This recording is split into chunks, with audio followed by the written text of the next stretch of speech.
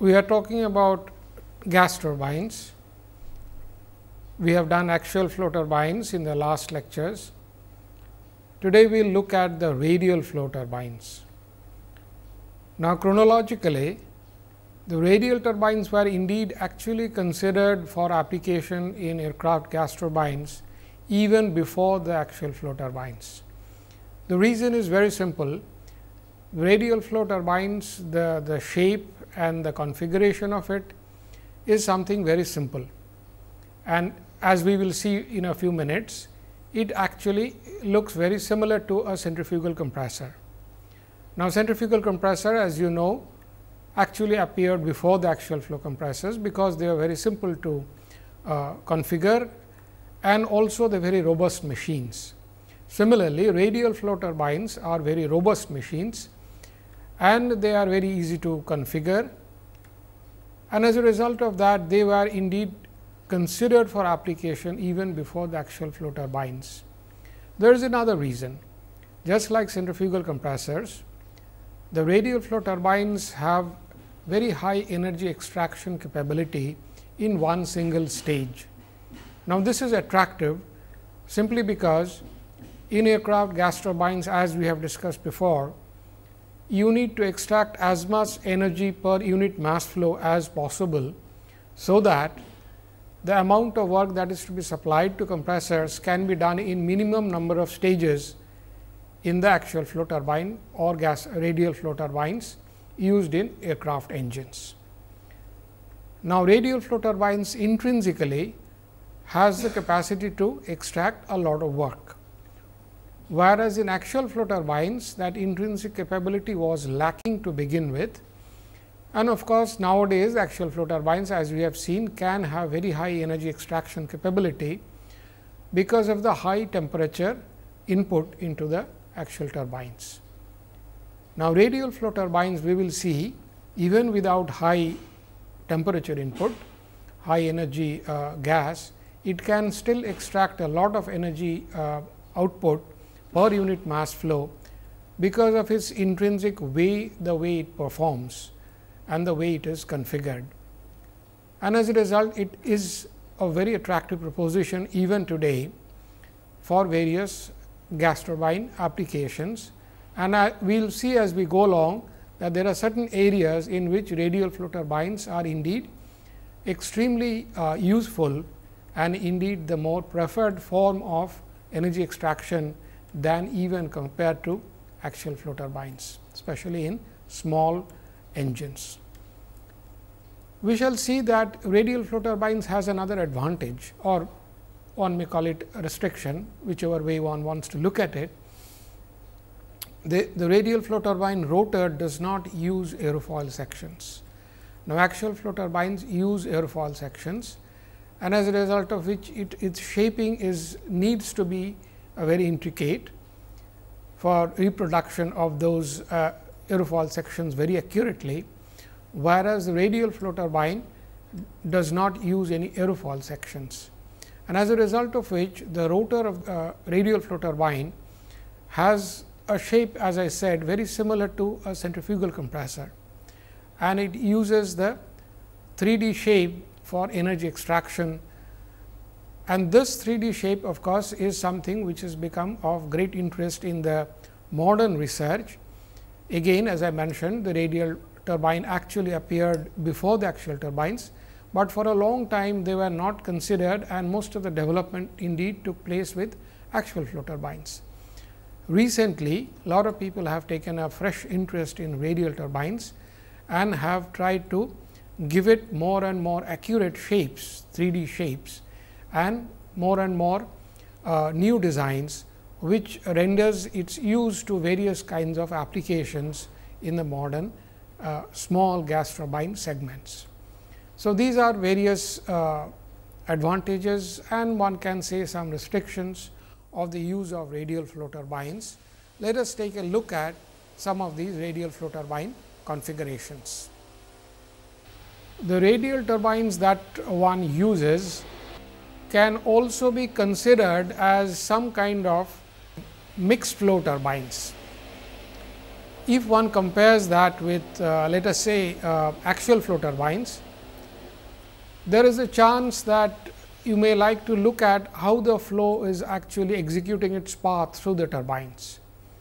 Now, through the turbines, an axial flow turbine, as we have discussed, the flow essentially keeps its path along the line parallel to the axis.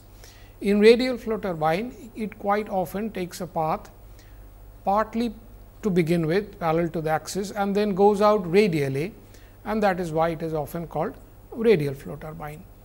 Now, as I mentioned, it looks very similar to a centrifugal compressor, and as a result of which it is able to extract a lot of work just like centrifugal compressor in one single stage, and that makes it very attractive for use in small aircraft engines, which means you can have a combination of a centrifugal compressor and a radial flow turbine, and this creates a very compact energy creator for gas turbine engines for aircraft usage. As one sees here in this diagram, this is a radial inflow turbine, a centrifugal is typically an outflow compressor, and the flow comes in from the outer segment of the turbine through this volute shaped rotor. This is the rotating element or impeller, and then goes out through the impeller after executing a rather complicated shape through these vanes, these rotating vanes. And this passage through these vanes is what transfers the energy from high energy gas to the rotor. So, transfer of change of momentum in the lateral or rotating direction, what actually executes the energy transfer and the work transfer. Now, this is how the work is transferred. We will of course, have a look at this in some detail in a few minutes from now. Now, because of the fact that we have a shape here, which is, as I mentioned, not of aerofoil shape, and as you can see here, the leading edge of this rotor is likely to be rather thin and not rounded like an aerofoil. The result is that it is generally considered not feasible to employ cooling technology, as we have done in axial flow turbines, in the radial inflow turbines.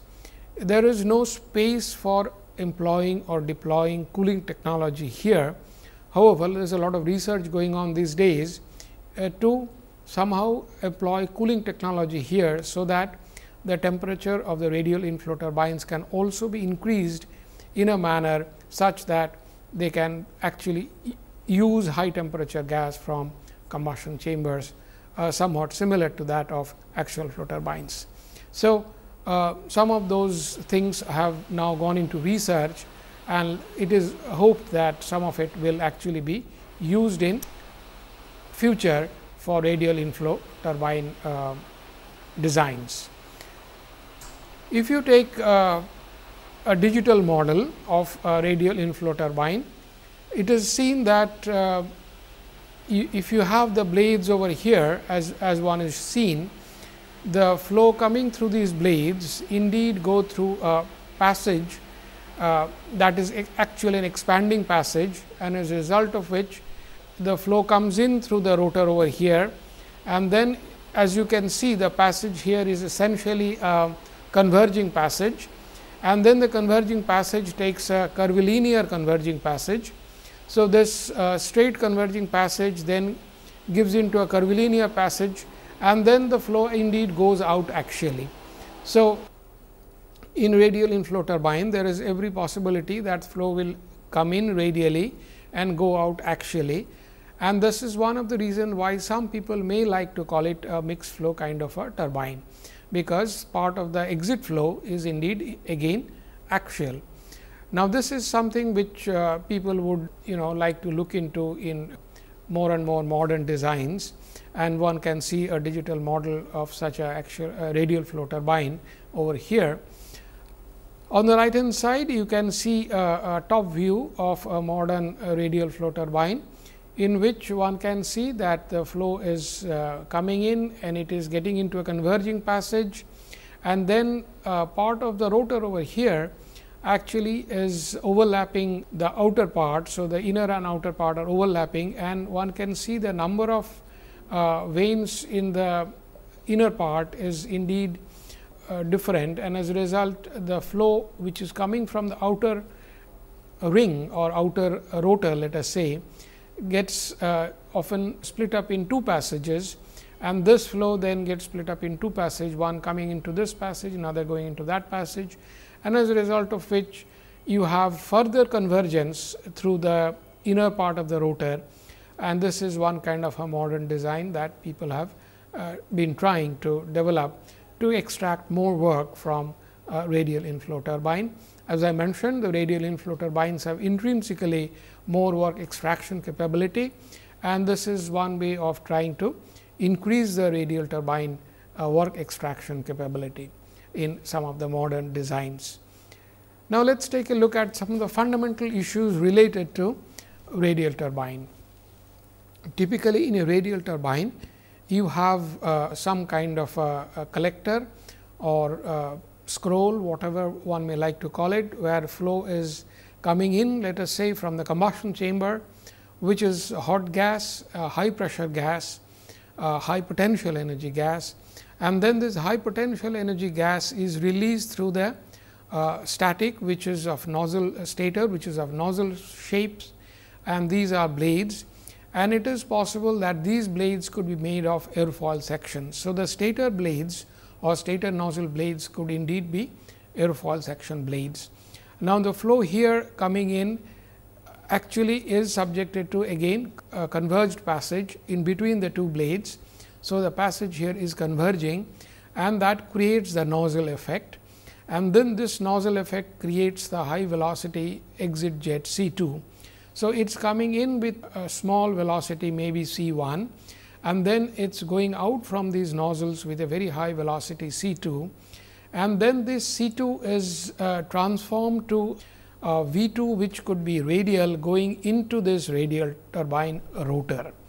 So, quite often, especially in aircraft gas turbine, even to this day, the relative velocity V2 that goes into the rotor could actually be radial, and quite often may be called CR2 or VR2, signifying that it is essentially a radial flow going in the relative frame of the rotor itself.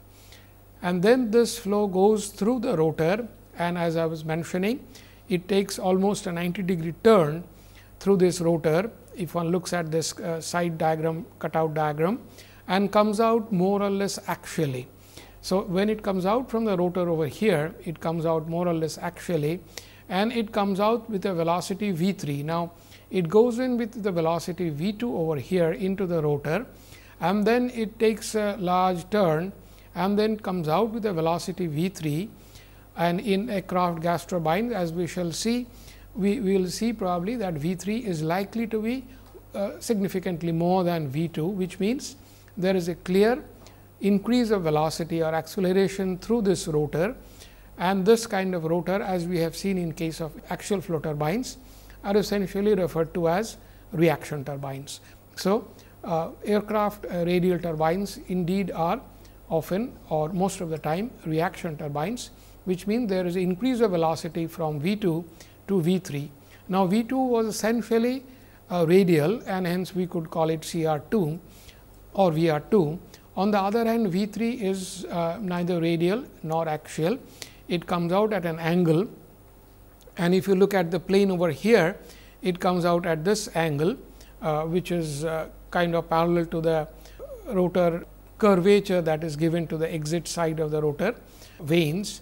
And then of course, it creates this vector diagram, in which the rotational speed of the rotor at that station gets added up, and when you add V3 and U2, you may probably get an exit velocity C3, which could indeed be axial.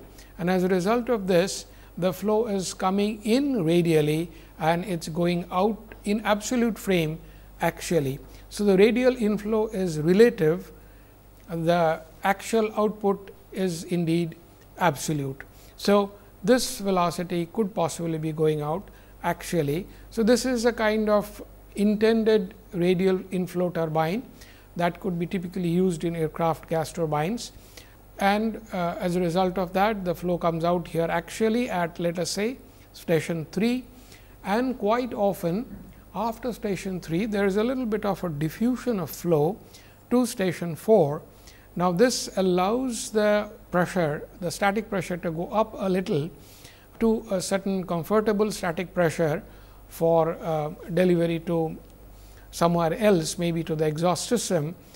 This allows the pressure at station 3 to be very low. Now, if you allow the station 3 pressure or static pressure more correctly to go rather low, you would indeed be allowing the turbine rotor to operate under higher static pressure ratio, and if you do that, the work extraction capability of the rotor indeed goes up. So, this is a small bit of trick which the aerodynamic designers often employ, that you put a small diffuser over here and the exhaust of the diffuser matches the pressure that is required for the exhaust system, which may indeed ambient pressure, whereas the pressure at station 3 is actually lower, and this gives a high pressure ratio across the rotor from 2 to 3, and this high pressure ratio, as we know and as we shall see in a few minutes, actually allows more work extraction capability across the rotor. So, this is the kind of general fundamental principle based on which the radial inflow turbines actually operate. Indeed, it is possible that the entry to the rotor, which we have shown here as essentially radial VR2, may not be exactly radial. It may be at some angle, and the exhaust from the rotor may not be exactly axial. It may be indeed at some small angle to the axial direction. So, that may happen, but most of the aircraft gas turbines quite often stick to this principle, because it is simple and it also allows, as we shall see, it allows maximization of the work extraction. So, maximization of the work extractions typically in aircraft engines is very important, because this allows you to supply more work to the compressor and do more compression work. So, this is the fundamental method by which a typical radial inflow turbine works. Let us take a look at a simple thermodynamic basis on which this radial inflow turbine has to work, because as we have discussed before, every component in the gas turbine engine has to conform to the thermodynamic matrix on which this whole engine is working. So, let us take a quick look at the basis of radial inflow turbine on its thermodynamics. Now, it starts from station 01, from which the flow is indeed accelerated and it accelerates to 02. Now, between 01 and 02 there is no work extraction. There is only a change of velocity from C1 to C2, and it comes out with a high kinetic energy head. Now, this is what was intended for all turbine work, that very high kinetic energy head impinges on the rotor for work extraction purpose. So, it creates this high kinetic energy, and then of course, it enters the rotor with a velocity V2, which is what is shown here, and typically V2 would indeed be much lower than C2, and we shall see that C2 could indeed be pretty close to sonic velocity. It could be equal to Mach 1 over there, whereas V2 is likely to be much lower than that. And then of course, it could possibly accelerate from V2 to V3, which is much higher, and V3 could be pretty close to sonic, but by design most people like to avoid going sonic, because in a rotor if you have shocks, it could create more losses and bring down the aerodynamic efficiency of the blades. So, hence, quite often V3 may not actually go sonic, and then finally, it goes out with a velocity C3 at the exit station 03. Now, between 02 and 03 the work has been extracted. So, the enthalpy H has come down from 02 to 03 because of the work extraction that has happened. It has come down from pressure line P02 to P03.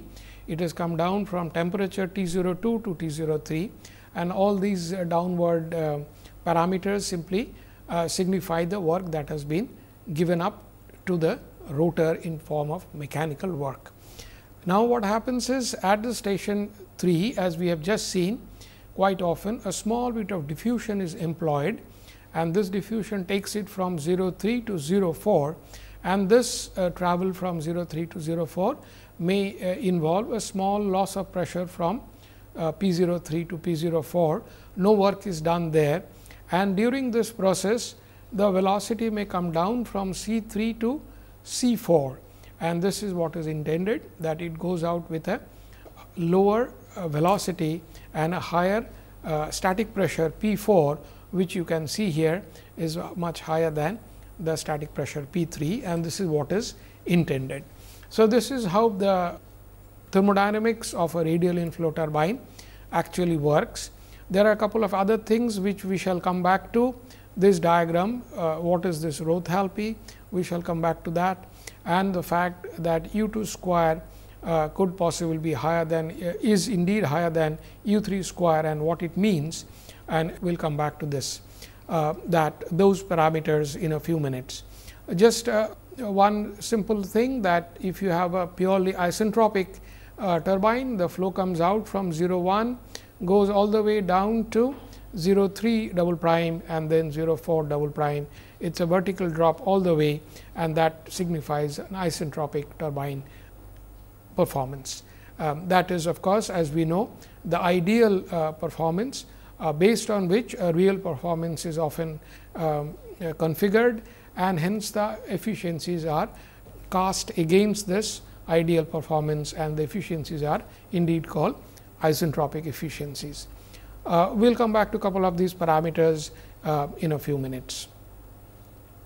Now, if you look at the way it works, typically the tip of the rotor, the vanes are usually radial and straight, and thereafter it takes a 3D curvature, as we have just seen, which guides the flow from radial to axial, and in the process also does a lot of acceleration, and it accelerates the flow to a lower radial station, and it finally let it out at an angle beta 3 with a velocity v 3. Now, this lower radial station indeed creates the lower velocity u 3 square. So, the gas velocity along with the rotor velocity in the tangential direction comes down from u 2 square to u 3 square.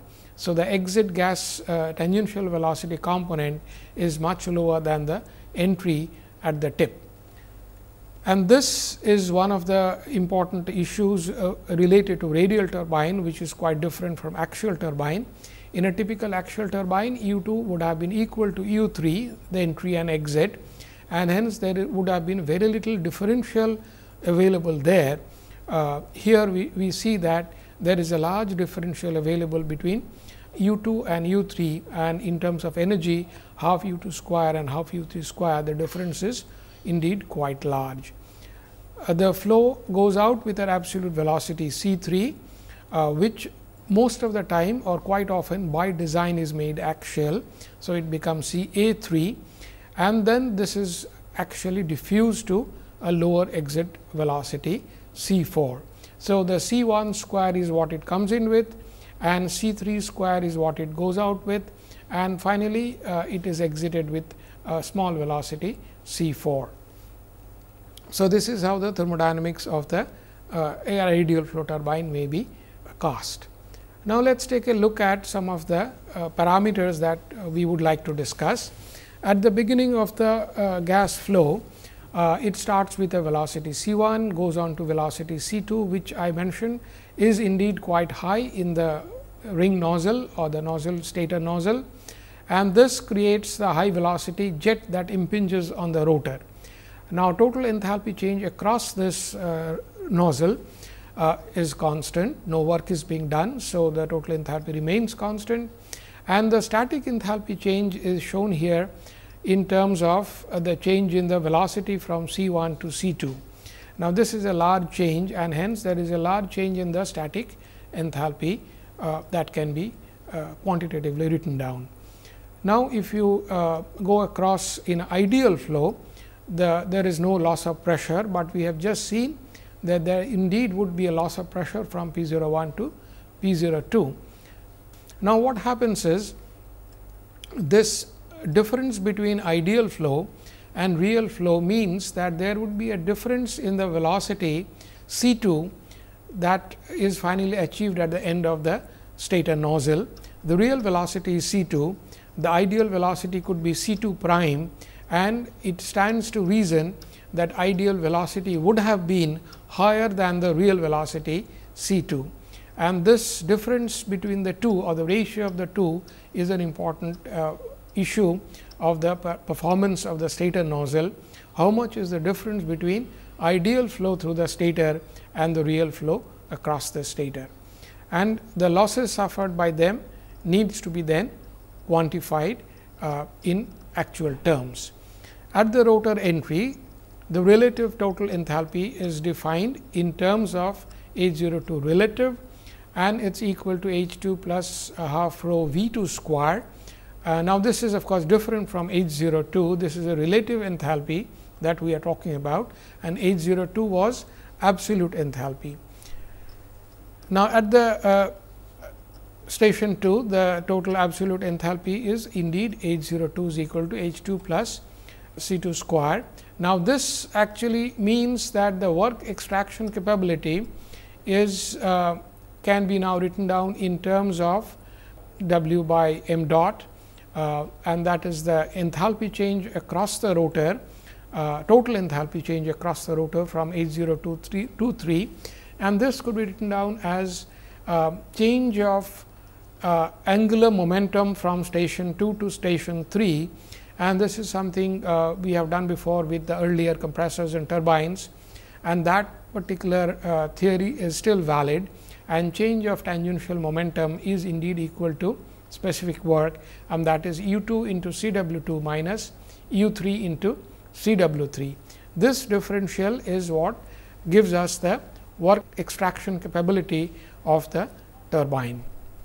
So, C W 2 and C W 3 are the radial components of the absolute velocity C 2 and C 3, and this is what we had seen in the diagrams earlier, that if you take the tangential component of C 2, this is what indeed it will come out to be equal to U 2, whereas if you take tangential component of C 3, it will come out to be 0 from this diagram. So, the kind of radial turbine that are normally used, we see that C 2 comes out to be equal to U 2, and C W 3 comes out to be equal to 0, and as a result of which the total work that is possible to be extracted from a typical radial turbine is simply equal to U 2 square, and this represents the maximum work that the radial turbine can do. So, this is the kind of work that people would like to extract from a radial turbine. As we shall see that the work extraction capability H 023 is indeed written down in terms of the static enthalpy change and the kinetic energy change across the rotor from station 2 to station 3. So, the differential between the two states of enthalpy is written down as H 023.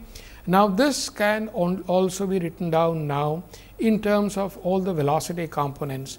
So, this comes out to be U 2 square minus U 3 square minus V 2 square minus V 3 square plus C 2 square minus C 3 square. Now, take a good look at this equation in terms of all the velocity components. If we look at the first term U 2 square minus U 3 square, we see that in radial flow turbine there is a clear difference between these two terms. So, this term is going to be positive, and it is going to be quite large depending on the size of the radial turbine and depending on the rotational speed of the radial turbine. So, U cos, as you know, is omega r, omega is the angular velocity, and so higher is the r difference of radius between station 2 and station 3, higher would be the difference between U 2 and U 3. On the other hand, if omega is very large, even if r is not very large, again the difference between U2 and U3 is going to be quite large, and as a result of which in a typical radial turbine, this term, the first term, is going to contribute significantly to the work extraction capability of radial turbine. Now, if you remember, in axial turbine, U2 was indeed equal to U3. Hence, this first term had no contribution to make in axial flow turbines, and this is the difference, that radial turbine has intrinsic capability to extract more work because of this first term which shows up here. The second term is indeed V 2 square minus V 3 square. Now, if we have a situation where V 2 is equal to V 3, then this term is going to be 0, which means the rotor is essentially more or less some kind of an impulse turbine. However, if V 3 is more than V 3, we see that this term would become additive, it will become positive, and hence it would add to the work done capability of the radial turbine. And in aircraft gas turbine, most of the rotors are indeed reaction turbines, and this would then become a positive addition to the work extraction capability of the radial turbine. The third term is a difference between C 2 and C 3. This could be very small, or it could be some positive value. It depends on the designer. He would rather like to make it such that C 2 is at least equal to C 3 or slightly more than C 3, and as a result of which one can get a positive contribution and certainly not negative contribution. Quite often a small positive contribution is extracted from a third term also. So, in a typical radial turbine, all the three velocity components indeed contribute to the work extraction capability, and this is what makes a radial turbine a better work extractor intrinsically than, let us say, an axial turbine working under same operating conditions. If we look at this equation, this work extraction capability, specific work extraction all over again, it depends on the size and the rotor RPM, and as I was saying, the difference between U 2 and U 3 can be manipulated during the time of design to ensure that you have maximum work extraction from the first term itself. And the second term is a question of how much reaction you can render through the rotor, and this reaction capability also has to be built into the rotor shape design, the vane shape design, and then this vane shape will ensure that you have V 3 which is higher than V 2. And the third term again by design could be made such that a small contribution is made to the work done. So, this is how the work done capability of a radial turbine can be built into it by design.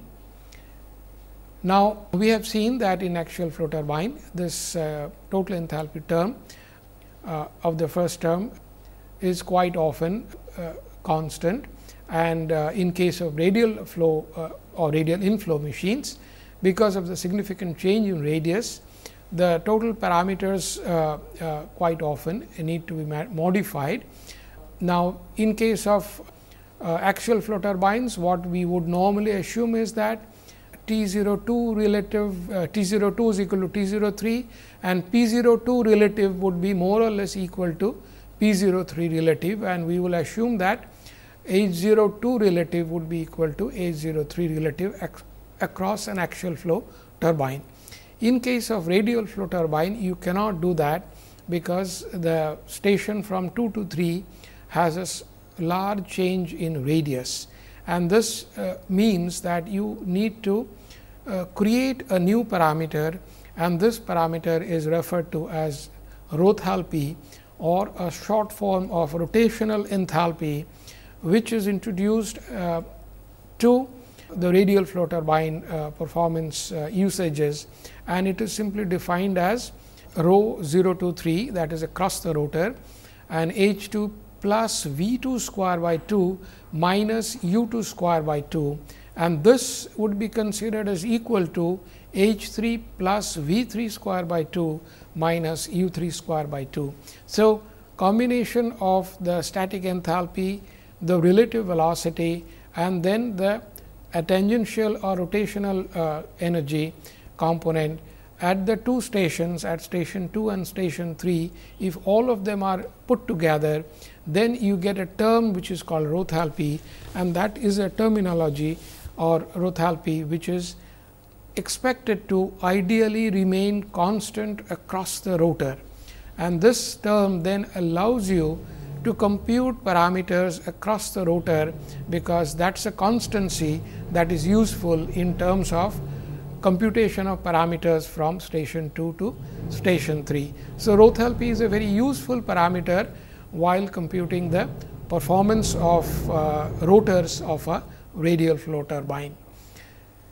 So, if we look at the whole thing, the static enthalpy change can be written down in terms of the relative velocity change and the rotor speed changes, which is at the moment is the gas speed. And if we write all that down, this is what you get across the rotor. At the exit duct, as I mentioned, quite often there is a small exit duct, and this exit duct is actually not doing any work. Hence, the enthalpy, total enthalpy across this is constant, and the static enthalpy change shows up in the form of change in velocity, which is what is intended, and the C 3 is normally higher than C 4. It diffuses from C 3 to C 4. So, this exhaust duct is quite often a diffusing duct. That is the only diffusion that is taking place in this radial turbine. If we now look at the other parameters that we would like to quantify for radial flow turbines, these are the losses and correspondingly the efficiencies that come out, and we will look at the losses and the efficiencies now. If we look at the nozzle or the stator nozzle, enthalpy loss coefficient across this ring nozzle that we had called ring nozzle, the zeta nozzle or zeta n can be defined in terms of loss of enthalpy. As I mentioned, the ideal flow is often given in terms of H 2 prime, and H 2 of course, is the real amount, and the differential of the two can be considered to be the loss, and this when normalized by half C 2 square indeed gives the loss coefficient. Now, this loss coefficient is what we would like to quantify or know. Now, one way of numerically configuring this loss coefficient is nozzle exit velocity coefficient, which we had described earlier, and we can define a parameter phi n here, which is C 2 by C 2 prime. Now, C 2 prime is the ideal exit velocity from the stator nozzle, and C 2 is the real exit velocity, and as one can expect, the real velocity would be indeed a little lower than C 2 prime, and ideally, as I mentioned, the flow there in a typical aircraft gas turbine would like to go sonic. So, if the real velocity is sonic, the ideal would be slightly less than sonic. So, if this is Mach 1, this could be Mach 0.96 or 97 or thereabouts. And this differential can be written down in terms of the nozzle loss coefficient.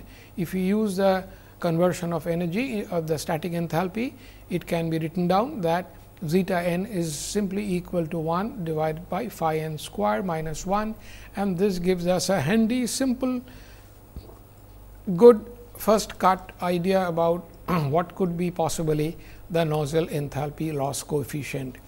So, this is a good starting value for the designers to understand what the nozzle loss could possibly be. Now, similarly, we could have a look at the rotor loss coefficient and connect it to the rotor exit velocity coefficient in terms of the actual velocity V 3 as opposed to the ideal velocity V 3 prime, and the ratio of the two is referred to as phi r, and then this phi r can be used to write down the rotor loss coefficient zeta r in terms of 1 by phi r square minus 1. Now, in many of the normal radial turbine designs, these values are normally of this order. If it is subsonic, it is of the order of 0.97. If it is sonic, it is of the order of 0.95, and if it is supersonic, if the flow indeed goes supersonic, one could go down to about 0.9. For rotors, this value is quite often of the order of 0.85, as there are all kinds of losses in the rotor due to the rotation of the rotor vanes, and hence this parameter is likely to be somewhat on the lower side compared to that in case of stator nozzles. If we put together all of them in terms of how they vary, the losses shown here in terms of the total enthalpy parameters with reference to the ideal value, one can see that you have at the top the losses related to the stator, and then you have the losses that are related to the rotor vane passage. Now, these are of course purely aerodynamic losses, mostly connected to the friction of the flow on the surfaces of the blades and vanes. And then you have this dotted area, which is the rotor tip clearance losses. When the rotor rotates, you have to leave a small tip clearance, and the flow often moves from one side to the another, and this tip clearance often entails certain amount of small loss. You have done that in case of axial flow compressors, and exactly same concept applies here, and then there is a small bit of loss over there. And then the rotor clearance flow creates a winding or rubbing loss, and that is another kind of loss that appears over here. And then of course, you have the loss which is related simply to the turbine exhaust. The flow goes out of the turbine with a certain amount of energy, and you cannot use that anymore. Once it has gone out, you cannot harness it anymore for work extraction. Now, that amount goes up as the specific speed of the turbine goes up. The specific speed is defined here. It is a non-dimensional parameter, and this non-dimensional parameter is often useful in characterizing these turbine performances, and that is what is shown over here. And as the speed goes up, more and more exhaust energy goes out unused, and we have to find some other way of using it, either through a nozzle of a jet engine or some other usage, and hence the losses connected to the exhaust goes up tremendously, and as a result of which one can see that the total amount of losses indeed are increasing. So, these are the various loss parameters that one sees in a radial flow turbine, and each of these components would have to be looked into by the designer to ensure that the turbine finally has a reasonable efficiency parameter during its operation. We can look at the efficiency definitions now that would need to be created by the turbine designer. We can have two different efficiencies. One is referred to simply as a total to total efficiency, which takes the parameter from 0,1 to 0,3 total parameters as compared to 0,1 to 0,3 prime, which is the isentropic parameter across the enthalpy entropy diagram that we have done before. And this numerator denominator comparison gives us the what is known as total to total efficiency parameter. The other efficiency definition is the total to static efficiency definition, and that is often simply given as eta T s for turbines, and this is again the work done, the total work done, as opposed to H 01 minus H 3 double prime, as opposed to H 03 double prime, which means the denominator now takes it from H 01 to H 3 double prime. Let us quickly go back to the Hs diagram once more.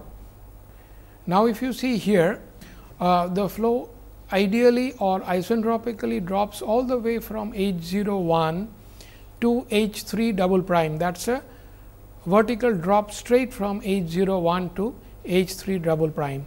On the other hand, H 03 double prime is somewhere over here, which contains the kinetic energy of the exhaust flow.